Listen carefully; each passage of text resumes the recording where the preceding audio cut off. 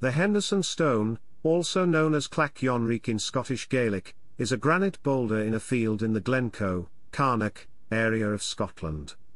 This stone holds a significant place in the history of Scotland, and is surrounded by a rich oral tradition and legend. The legend of the Henderson Stone is tied to the tragic event of the Glencoe Massacre in 1692. According to tradition, a Campbell soldier who was billeted with the Clan MacDonald of Glencoe for 10 days knew of the orders to kill the MacDonalds the next morning. In an attempt to warn his host of the impending massacre, the soldier is said to have spoken to the Henderson Stone in the presence of a local MacDonald. The exact words of the warning are said to have varied in different versions of the story, but the message was clear: "Great stone of the glen.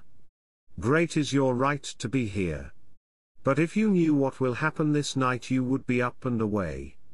The local who heard the warning was able to escape, but unfortunately was unable to warn many others. The stories of the warnings at Henderson Stone have been analysed by historian John Preble in his book, Glencoe, The Story of the Massacre. Preble notes that the Highland Campbells of Argyll's regiment considered the inviolability of hospitality to be as sacred as any other clan, and murder under trust was considered a great sin.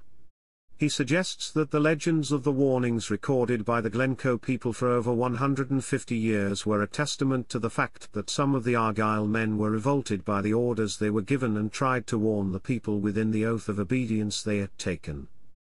The site of the Henderson Stone has been marked by a commemorative sign since at least 1870, and is sometimes the site of commemorative events.